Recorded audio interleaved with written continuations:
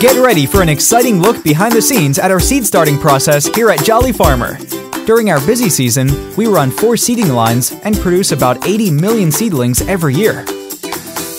At the beginning of the seeding line, each tray is labeled with a unique ID for easy tracking and management. The tray is then placed on a conveyor belt and transported under a soil hopper that fills it with soil. A rotating drum called a dibble creates a small indent in each cell for the seeds to be planted in. This helps center the seeds for more uniform rooting and produces a better product for our customers.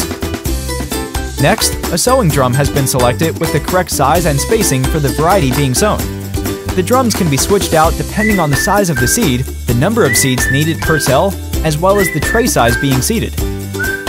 The seeding team retrieves the correct seed from the seed cooler, and each package is scanned against the barcode on the tray being seeded to double-check that the right species and variety is selected. This is a crucial step and has eliminated virtually all variety mix-ups. The seed is then placed in a hopper next to the sowing drum. The drum is attached to a vacuum pump and compressor and rotates predominantly under vacuum suction, picking up a seed or several seeds on every hole. As the drum rotates, the bottom row of holes transitions from vacuum suction to pressure, releasing the seeds into the tray.